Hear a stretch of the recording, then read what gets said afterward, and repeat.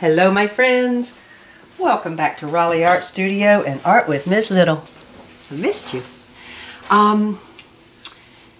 Next Sunday, May the 10th, is Mother's Day, and I'm going to show you how to make a very special card for your mother for Mother's Day. But before I do that, let's take some nice deep breaths, kind of some meditative breaths. Mother's Day starts with the M. So think of an I am statement that says, I am marvelous, I am magical, I am magnificent. Think of your wonderful word. Sit up nice and tall. Take in an I am statement that's positive, that starts with the letter M. I'm going to breathe in, I am marvelous. I like that. So, nice and tall. I am marvelous. Breathe it in. Hold it. And release it. I am. Breathe it in. Hold it. And release it. One last time. I am marvelous. Take it in.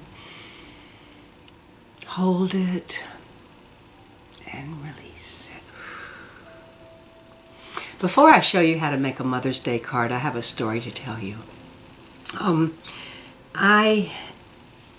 getting old, but for every year I've been here, I have made my mom a Mother's Day card. Never bought her anything.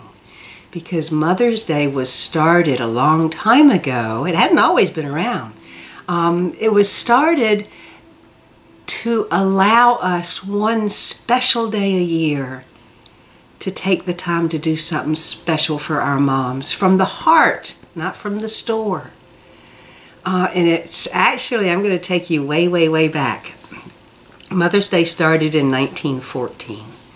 And before Mother's Day started, in the year 1905, yeah, that was a long time ago. My grandmother was 15 years old then, and she went looking for a job and met a lady named Anna Jarvis, who, when she met my grandmother, Madeline Jones, she said, Miss Jones, you're going to come work for me, and we're going to do something mighty special. We're going to start Mother's Day.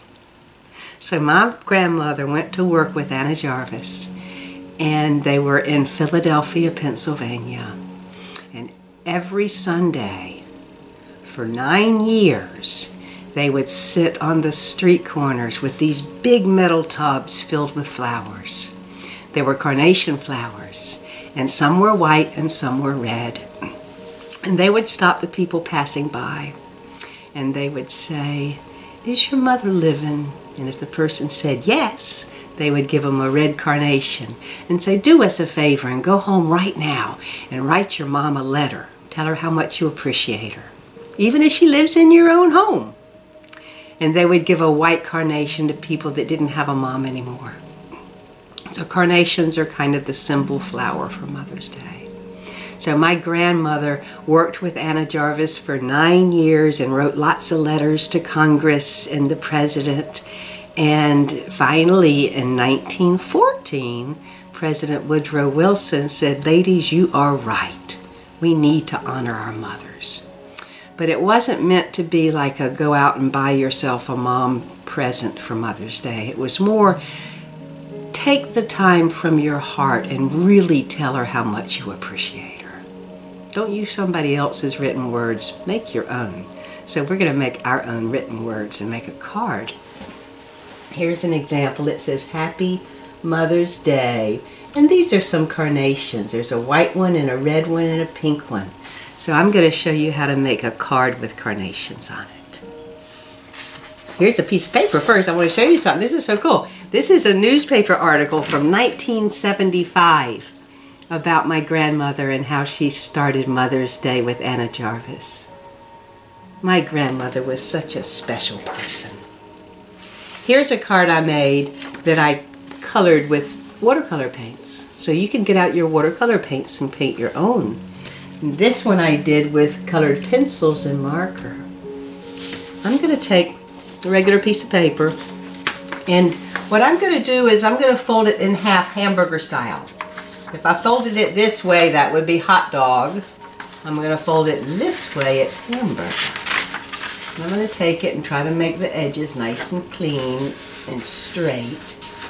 Then crease it right there. I'm going to put some tape on the back of mine so you can see what I'm doing. I'm going to tape it right up here. And I am going to start with a pencil, but then I'm going to go to marker so you can see exactly what I'm doing, because sometimes pencils are hard for you to see. If I were you, I would use a pencil and draw real light till you know it's right. Okay. We're going to start with the shape of a cone. You know what an ice cream cone looks like, right? Well, we're going to draw a cone, but it's not going to be pointed at the end. It's going to be round. So watch what I do. I'm going to draw a curved line here. I'm going to pull it down and down. Instead of making it pointy, I'm just going to round it up. Let's do another one here. Let's do one here. Curve, line down, and curve it. So that's the only thing I'm going to show you with my pencil, because now I'm going to go to my marker so you can see what I do. I want you to use a pencil, and then you can always add color later with a marker or crayons or paints or colored pencils. So we're going to start right here at this curved line. And what I'm going to do is draw the curved line, but then I'm going to add some little teeny leaves that come up. Teeny tiny leaves. See that? I'm going to do it one more time. I'm going to take it up, and I'm going to draw a little leaf here, little leaf here, and a little leaf here. Now I'm going to take a red marker, because this is going to be a red carnation. And this is the fun part. I'm going to take my red marker. You're going to use a pencil at first. And I'm going to do a big curved line out here and here. Now carnations have lots of little petals in them, and they're kind of zigzaggy on the edges and all different sizes. So I'm going to do some zigzag and pull it in. Do a little zigzag and pull it in. I'm going to make this one a little bit shorter. I can make this ziggy a little bit longer. See what I'm doing? And then each time I'm going to add another layer of that, but it's going to get a little smaller. So I'm going to do the same thing again, but it's not going to go out as far.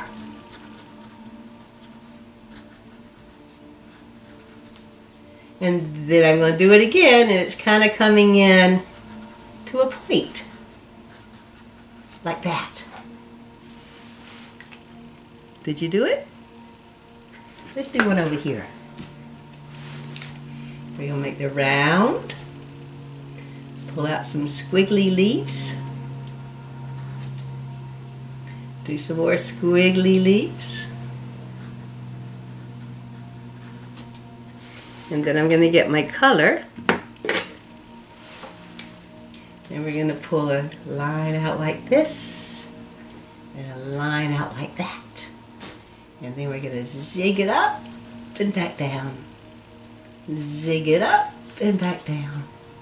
Let's do another one. We do another one.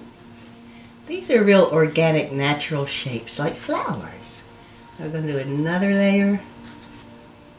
You can do another layer here. And then we're going to go into the last one. So they're kind of round at the top. Now I'm going to draw some stems and some leaves. Now I'm going to draw a line down like this. We'll add a leaf. Let's draw a line up and go around it. And back around it, and then come back down again. A stem's a shape, not just a line, so we're going to add another line to it, so we can make that a shape.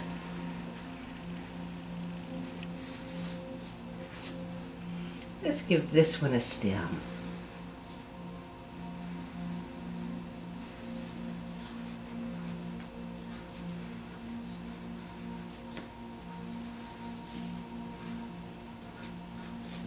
See how easy it is to draw flowers? You could add more if you want to and make them all different colors. I am going to take my eraser and erase the top part of that cone. We don't need that anymore. And now I'm going to show you where a lot of fun begins. You can color yours with crayons if you want to. I'm going to get a red crayon and I'm going to color this one red.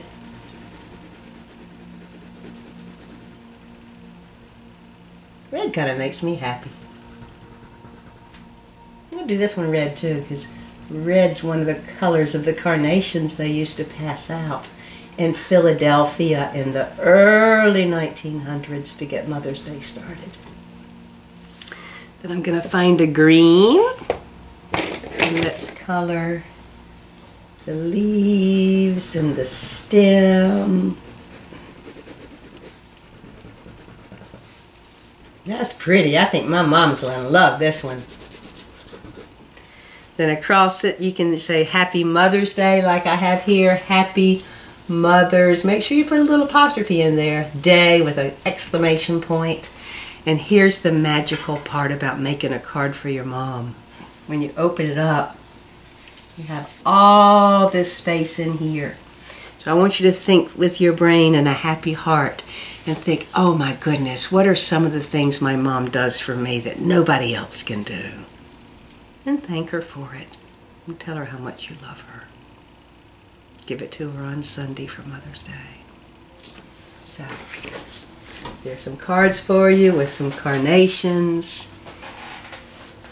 I hope y'all have a wonderful Mother's Day on Sunday.